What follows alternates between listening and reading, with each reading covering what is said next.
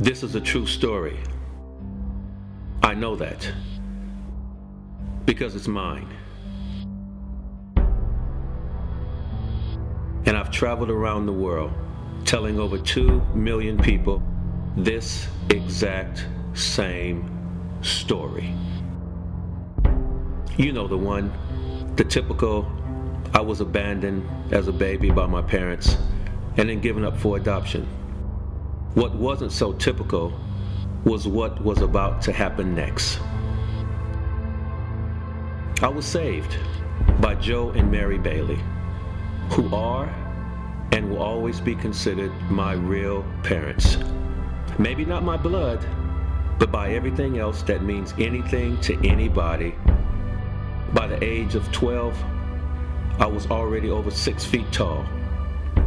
It would eventually allow me to escape the poverty, the drugs, and the hopelessness on the streets of South Central Los Angeles. By playing basketball, what I consider to be the greatest sport on the planet. In time, my wife and I would move to Australia, where I became the first foreign import and played for the Hobart Tassie Devils.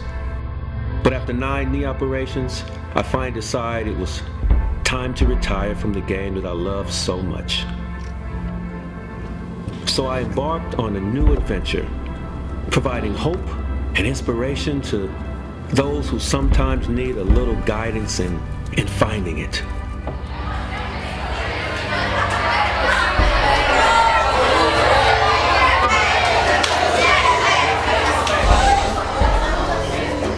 So check this out.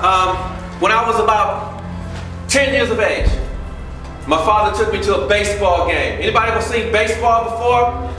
All right, it's not like cricket where you stand there all day and play and nobody wins. That's crazy. He looked at him and said, "Tommy, don't touch him. He's black." You see, the reason why I'm telling you this is because each and every one of you, when you continue to get older and older and older, you're going to run into people who are going to judge you. People are going to say nasty things to you. People are going to look at you and assume things. And the thing I want to say to each and every one of you, you must believe in yourself. You must look in the mirror every day and say, irrespective of the color of my skin, what school I go to, how tall I am, how short I am, how much hair, how much don't hair I have, you have to believe that you are special and you're worth fighting for. And here comes my father. My father, 6'10". He was sitting next to me. I was like, "Yo, Dad, you hear what he said to me, man? Go and punch this guy in the head, man." So my dad looked at Tommy's father and said, "You don't see the goodness in my son, but I do. And one day, you will look at people of color, and you won't judge them by the skin color, you will judge them by what's in here. Never give up, never quit, keep fighting." How many people in this room have been picked on before? How many people in this room have been laughed at before?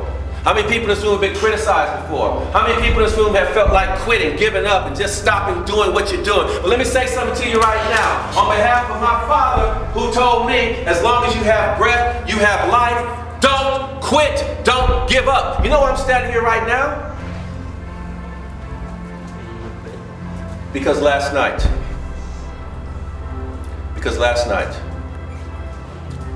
that same man who told me, as long as you have breath, you have life, I saw him at 6 o'clock.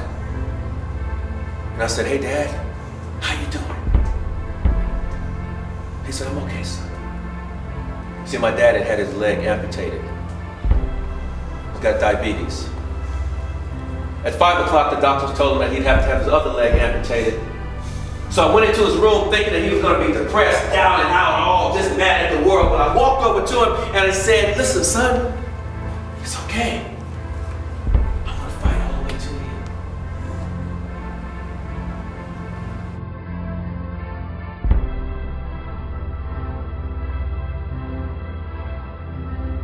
end. At 10:45 p.m., August the 7th, my father, Joe Bailey, the strongest man I've ever known, he died of a heart attack.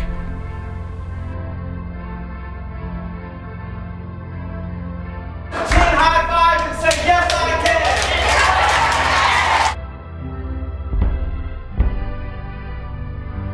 Person behind you and say, you are the greatest.